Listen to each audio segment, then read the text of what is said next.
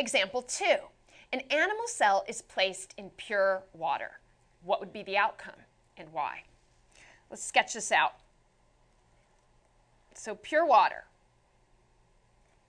Now I put an animal cell in it. And the animal cell is going to have all kinds of solute substances in the cytoplasm, whereas the pure water is not.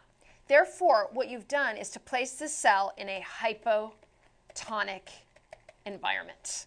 This is hypotonic relative to the solute concentration, the osmolarity within the cell.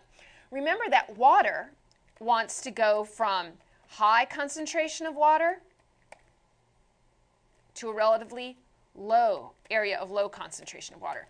So out here, there's a very high concentration of water because there's relatively few solutes, whereas inside, there's a lot of solutes. So water is going to rush into the cell.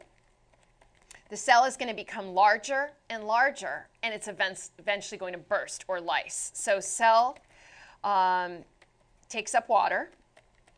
So water is going to cross the cell membrane. So via osmosis, water is going to cross via diffusion, via osmosis.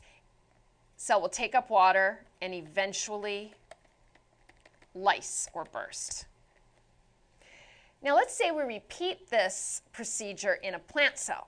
What would possibly happen? And why would this outcome be different?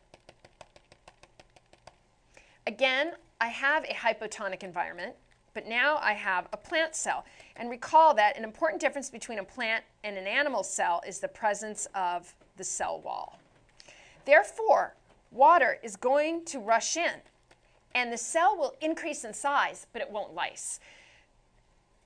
Plant cell will not lyse due to the cell wall. The cell wall provides the strength and the structure so that this cell will not just keep on absorbing water to the point that it actually lyses.